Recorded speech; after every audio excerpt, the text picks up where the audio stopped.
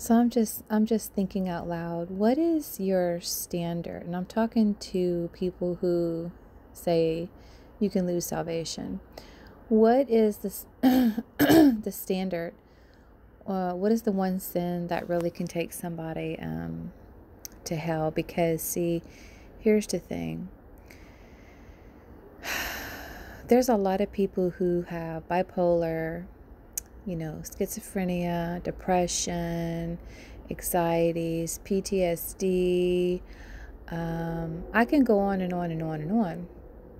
And even people who don't have illnesses or diseases or anything like that can fall into deep anxiety and depression, and little things can trigger them. Maybe they are struggling with something that happened to them when they were little children. Again, I can go on and on and on. And so my thing is, I know somebody, I'm not going to name names, that just recently went to jail for about 2 weeks. And she is very dear to my heart. She has an illness, and she makes lots of wrong decisions, but she is saved. How do I know that she's saved? Well, because her testimony, she loves the Lord, she loves God, but she goes in and out of deep depression, and she doesn't make all the best decisions, just like we don't all make the best decisions. Still, as Christians, we still can stumble and make wrong decisions, okay? But I'm using her as an example, okay? So she told me, she said, I cried out. She said, it was just me and God, and it was just me and God. And she said, I read my Bible, and it brought tears to my eyes the way she was talking. She says, I know that the Lord will never leave me. And, we are all fallible, flawed creatures. And our flesh will continue to sin until we get our glorified bodies. The difference between a born-again Christian and an unbeliever is this: that our heart is new, that we are made the righteousness of Christ Jesus, that we are holy because of him. We are righteous because of him. We are sanctified and justified because of Jesus Christ. And now he lives in us. And so, just like the Pharisees and the scribes did back in the day, they looked at the outer cup, oh, you have to wash your hands. Oh no, they didn't wash their hands. Oh no, they're in sin. Oh no, look at them. Look at those drunkards. Look at those people who are drinking wine. Oh no, they're not saved. Oh no, look at those people who don't go into the temple and don't go to it inside of a man-made church building. They're not saved. Oh no, oh no. God does not look at the outer cup. God's first miracle was turning water into wine, and it wasn't grape juice. Okay? So, my point in this is, what is your, what is the standard? Because my God says that when a born-again Christian comes to Jesus by faith, by believing by faith, that Jesus Christ is God Almighty, and that he died for me and was buried and rose again, and I realized at that moment, oh my gosh, he is who he says he is Jesus Christ. And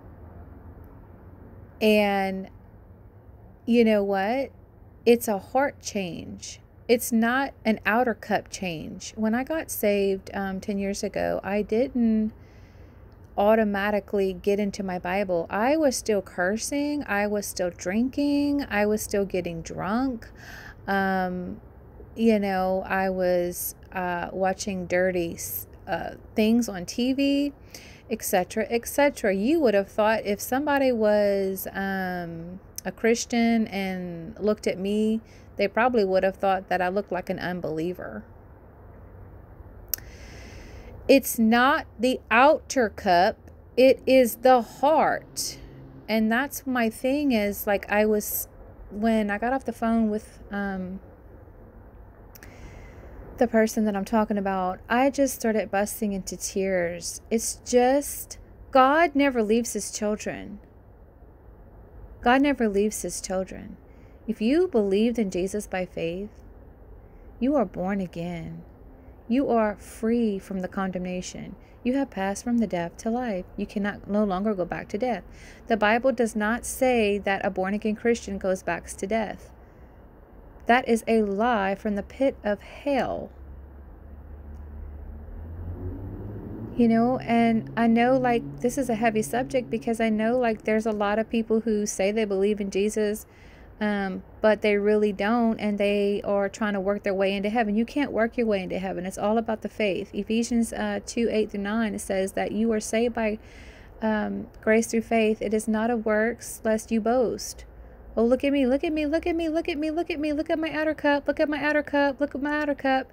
You know what? Some people, like, if I got in a car accident and I said, F, a curse word right then and there, boom, am I going to hell? No. If I went to a wedding and got a little tipsy, am I going to hell? No.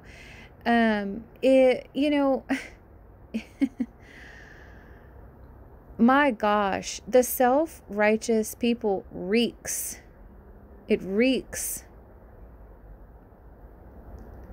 It is the heart. We can't say if somebody is saved or not saved. Now, I know, like,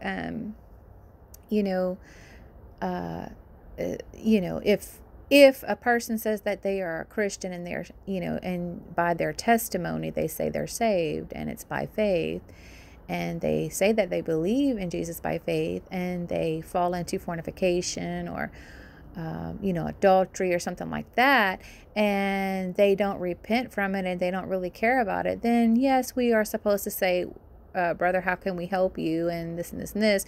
And if they don't want to turn from it, then yes, we are supposed to mark them and walk away. And because it's a bad testimony on their part, and it makes us look terrible. Okay, that's why Paul says to renew your mind. To renew your mind. We are complete in Christ Jesus. So if we are made complete, we cannot be unmade complete as a born-again Christian. Just some things to think about, like, just to kind of ponder over, So anyways, I love ya. Ran over.